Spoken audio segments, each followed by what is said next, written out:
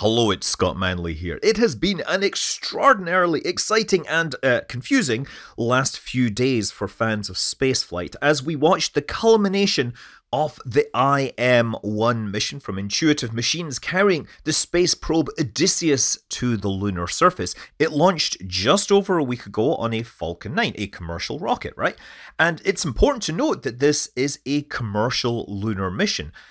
Intuitive Machines is a private company. They did a lot of the development on their own, albeit with some occasional NASA funding.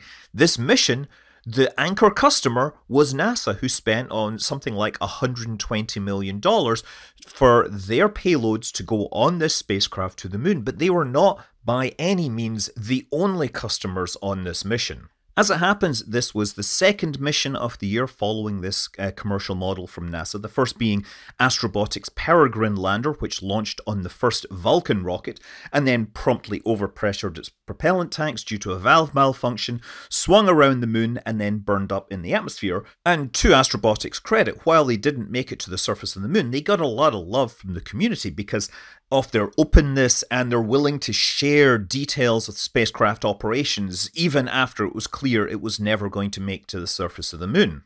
But this meant that Odysseus had a chance to be the first American spacecraft to soft land on the surface of the moon in 50 years. NASA had of course got sidetracked by that whole space shuttle and space station thing. They had launched a few really cool space probes around the moon, but they hadn't bothered to land anything softly.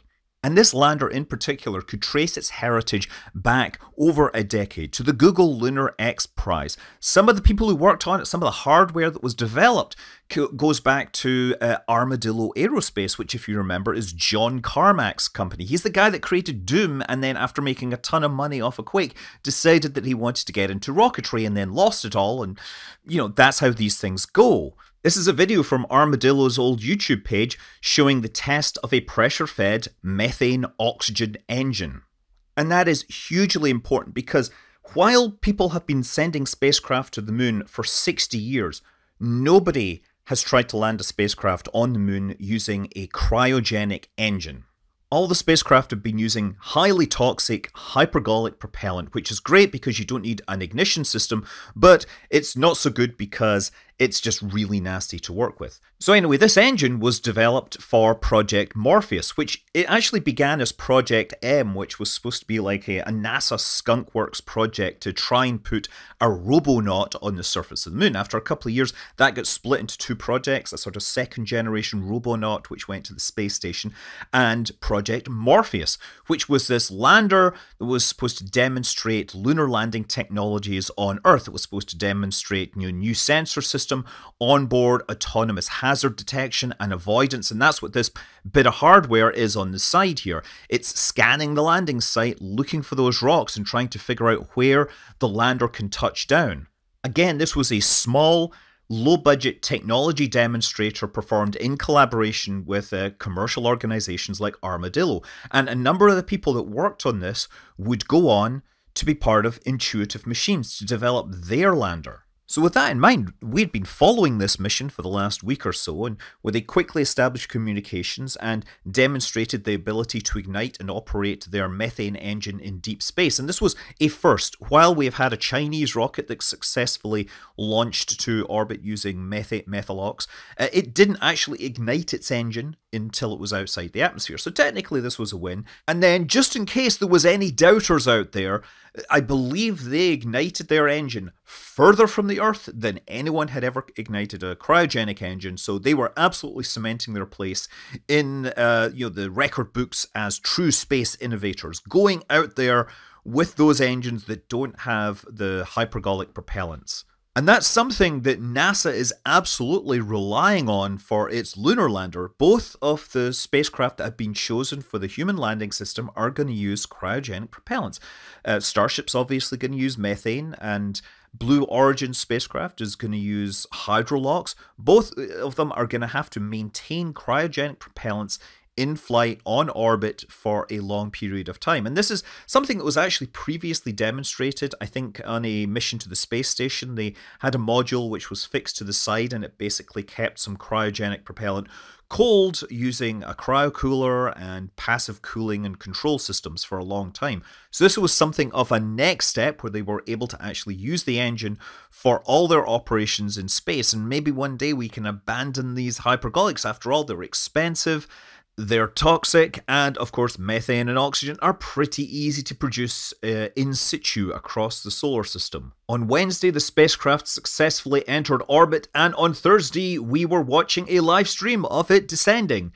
And this canned animation from a year ago is vastly more interesting than what the live stream brought us. I mean, we didn't have any live camera views, which is understandable given bandwidth constraints, but we didn't have any telemetry, and we certainly didn't have any animation that was being created from that telemetry. We had a bunch of talking heads and a clock counting down, and to be honest, the best part was when we would actually get live audio from the control room. And all this sort of glossed over the fact that there had been some serious drama behind the scenes, some top tier, problem-solving, troubleshooting had been carried out to make this landing get as far as it did. Originally, we were told it was supposed to land around 4:26, and I joked that, by the way, that meant that the engine would be blazing at 4:20, but they delayed it by 2 hours. They delayed it by 1 orbit. Why? Well, apparently they discovered that somebody had left a safety feature enabled on the landing laser guidance, the LiDAR system, right? So obviously when you're working with this on the ground, you have safety features so that you don't blind people. There was a manual interlock that would stop this activating, and somebody had forgotten to take this out, and so they didn't know until they got to lunar orbit and they tried to turn it on that their LiDAR wouldn't work. And guess what? It was a complete fluke that they actually turned this on early.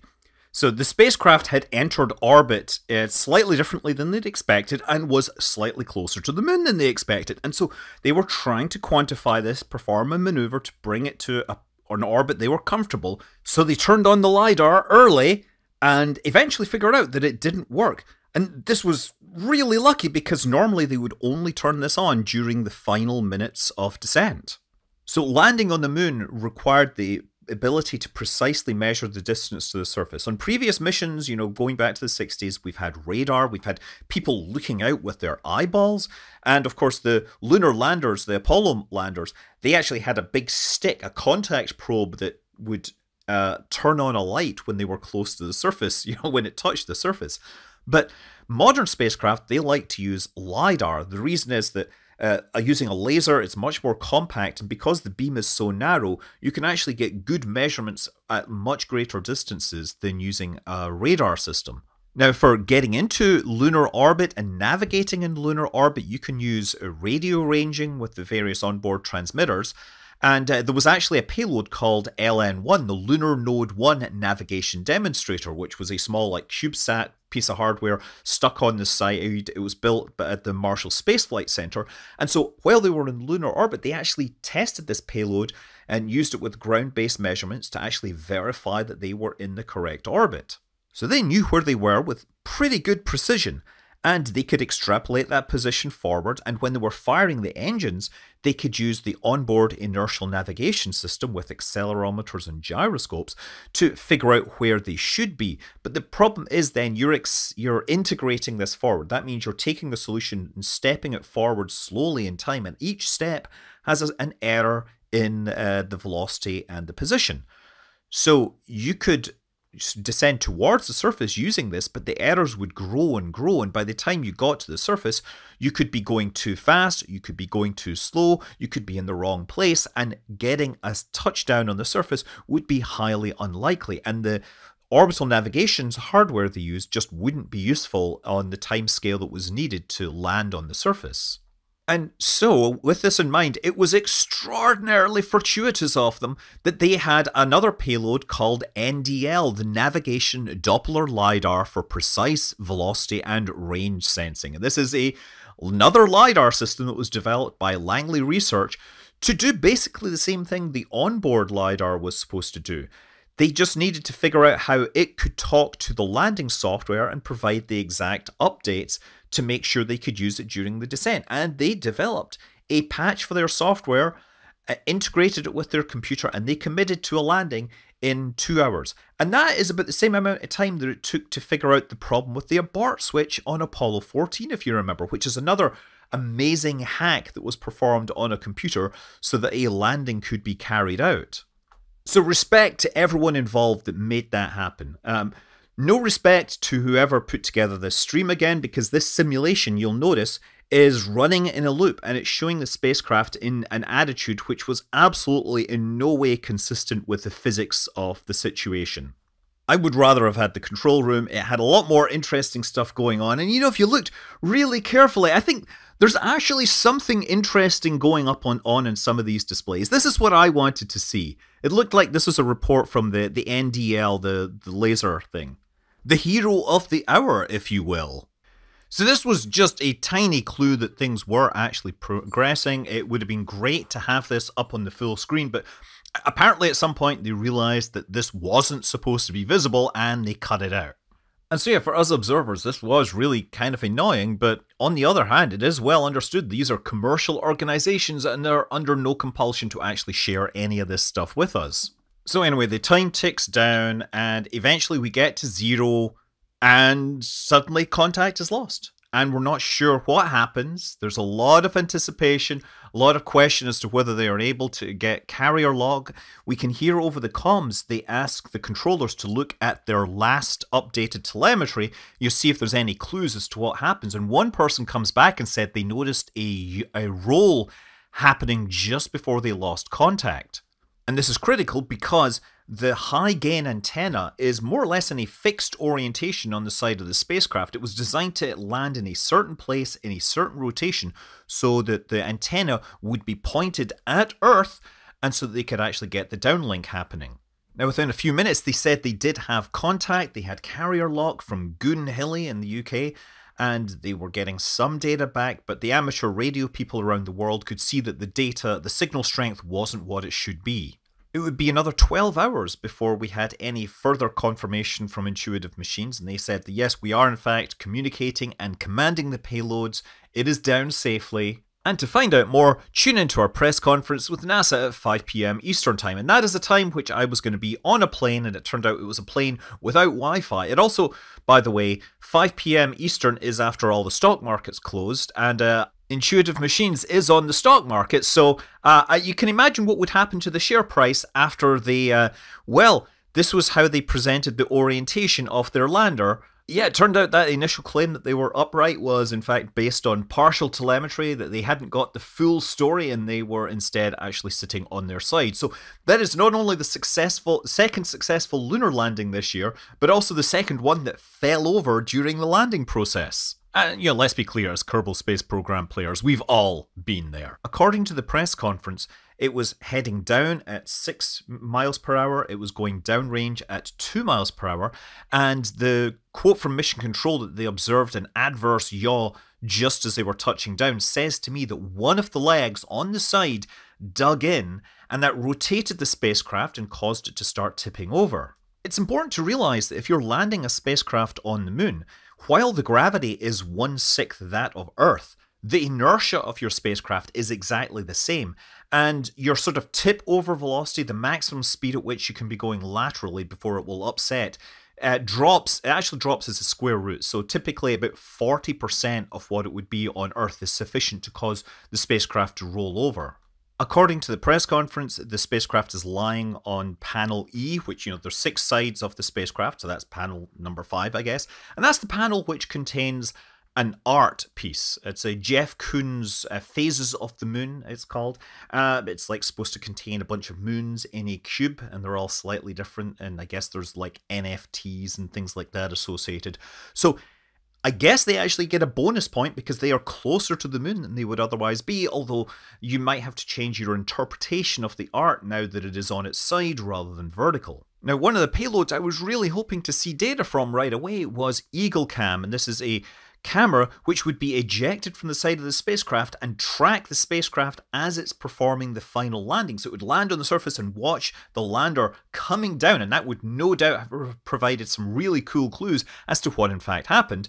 except that because of the changes to the LiDAR system, they inhibited the deployment of the camera, and therefore they're trying to decide whether they can in fact deploy this camera in its current orientation, just to get like some third-person views of the spacecraft. And the other payload that I would really like to see the results of is SCALPS, the stereo camera for lunar plume surface studies. And this was a series of multiple cameras on the legs, which would be pointed in towards where the rocket engine is, hoping to see how the rocket interacts with the lunar surface. And that was the idea, is they want to figure out how plumes dig down into the lunar surface and whether there's things they can do to perhaps model this physics better and understand how, say, something like Blue Origin's lander might work on the moon. Here's the thing, we don't know how much bandwidth they're going to have to get data back. In fact, during the press conference, it sounded like they were having problems switching over to a stable link to actually get any data down. The spacecraft's autonomous systems are designed to switch between two antennas when it's getting poor signal quality, so it's switching back and forth before they can get a connection established and fix this problem. But assuming they fix this, they will be doing most of the communications over low-gain antennas, which means less bandwidth, and they are racing against lunar night, which is going to come in about a week from now. So there's likely to be some sort of triaging to do to decide which data to get down before the spacecraft goes quiet. So while the mission is probably going to be considered a success by NASA, it's not as successful as we'd like. And in terms of communication, I don't think they've been hugely successful, and we're really asking a lot of questions and not getting answers. And of course, there are critics saying, well, it's 50 years on from the Apollo program. Why can't we do so much better than we did back then? Well, guess what? This mission has been made and performed with a budget that is 0.1% of the Apollo program.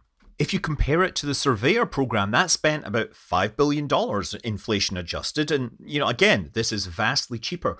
The previous missions that have been sent to the moon, we've got the Lunar Reconnaissance Orbiter, which is about $500 million, Selene, about $500 million, Lady, about $280 million. These are all much more expensive than each of these CLIPS missions. And so NASA is absolutely betting that while they expect some losses, they are going to get much more value for money from these commercial organizations. And by basically funding them, they're going to build up an area of expertise in the commercial market, which will enable further landers and bring the cost down. That's what they're hoping, and I fully believe that's what's going to happen.